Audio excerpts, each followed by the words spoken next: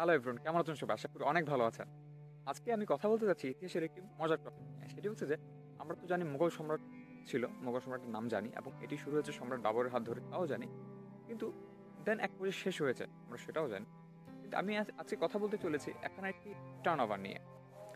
British সরকার যখন এসে আধিপত্য বিস্তার শুরু করে সেটা হচ্ছে শাহ আলম টু এর সময় থেকে।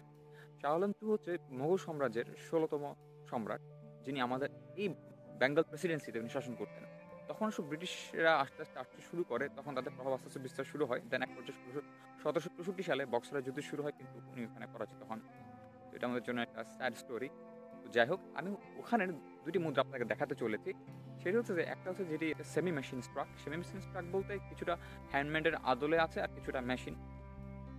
আর কিছু মেশিন স্ট্রাক যেটি সম্পূর্ণ মেশিনে তৈরি করা আছে ওনার কয়েনটি, যে ব্রিটিশ আদলে ব্রিটিশরা এই প্রযুক্তি আমাদের এখানে নিয়ে আসে। তো চলুন তাহলে দেখা যাক সেই মজার দুটি কয়েন। এখন যেটা দেখতে পাচ্ছেন এটি হচ্ছে শাহ আলম টু এর semi machine stock কয়েনটি। Shah Alam two ওনার আসল নাম হচ্ছে আলী বহার। তো উনি জন্মগ্রহণ করেন ২৫শে জুন ১৭২৮ সালে এবং মৃত্যুবরণ করেন ১৯শে নভেম্বর ১৮০৬ সালে। তো এই সেমি মেশিন স্ট্রাক কয়েনটি এটির সাল হচ্ছে যে ১৭৯০ সালের আশেপাশে কয়েনটি, তবে ১৮০০ সালের আগের। এবং কয়েনটি 80-90% পিওর সিলভার এবং এটির দাম খুব একটা যে বেশি পড়ে এমনটাও নয়। এটির ওয়েট হচ্ছে এক ভরির মতো ১১ থেকে ১২ গ্রামের ভেতরে। তো এটির দেখা যায় প্রাইস সাধারণত ১৩০০-১৪০০ এরকম দামেই পড়ে, খুব একটা বেশি পড়ে না। বাট কয়েনটি রিয়েলি নাইস, আপনি যদি হাতে নিয়ে কখনো দেখেন এটা বুঝতে পারবেন তখন। সত্যি এটার ক্যালিগ্রাফিক ডিজাইনগুলো অসাম, আর মুঘল কয়েনের ক্যালিগ্রাফিক ডিজাইনগুলো সত্যি অতুলনীয়।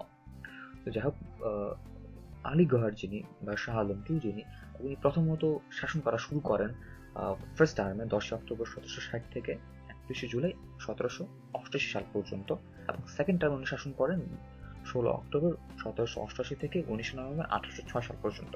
আর এটি হচ্ছে মেশিন স্ট্রাক কয়েনটি, যেটি পুরোপুরি মেশিনে তৈরি করা হয়েছে। এটি ব্রিটিশ আমাদের দেশে এই প্রযুক্তিটা নিয়ে আসে, এবং এই কয়েনটির ওয়েট ওটার মতোই সেম, কাছাকাছি।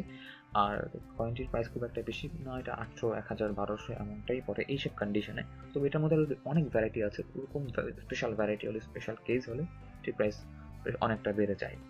তো এই কয়েনটির স্পেশালিটি যদি আপনাদের কাছে কয়েন থেকে থাকে তাহলে অবশ্যই আমাকে আপনারা জানাতে পারেন, কোনো অসুবিধা নেই। তো যাই হোক, আমি চেষ্টা করেছি আপনাদেরকে অল্প বিস্তর কিছু আইডিয়া দেওয়ার জন্য। আমি যদি আসলে কয়েনটির সম্বন্ধে ডিটেলসে বেশি বলতে যাই তাহলে খুবই কমপ্লিকেটেড হয়ে যাবে, কারণ এখানে ছোটোখাটো অনেক ডট মিন্ট মার্কার অনেক বেশি আছে এবং এগুলো রিয়েলি ম্যাটার করে অনেক সময়। যাই হোক, আপনারা এটা এইসব ক্যালিগ্রাফিক স্টাইল দেখে বুঝতে পারবেন যে এটা মুঘল সাম্রাজ্যের কয়েন। আর এর চেয়ে যদি বেশি কিছু জানার আপনার দরকার পড়ে তাহলে আপনি আমাকে ছোটো মেল করতে পারেন, কোনো অসুবিধা নেই, আমি আপনাকে ডিটেলসে কয়েন সম্বন্ধে জানিয়ে দেবো। আর আপনারা যদি কী কালেক্ট করে থাকেন প্লিজ আমাকে জানাবেন। আর আমরা মিউচুয়াল আন্ডারস্ট্যান্ডিং বা কমিউনিকেশন যদি ভালো থাকে, আপনিও গ্রো করতে পারবেন, আমিও গ্রো করতে পারবো। তো যাই হোক, দেখা হচ্ছে নেক্সট টাইম ভিন্ন কোনো বিষয় নিয়ে। সাথে থাকবেন আমার। Till then, take care.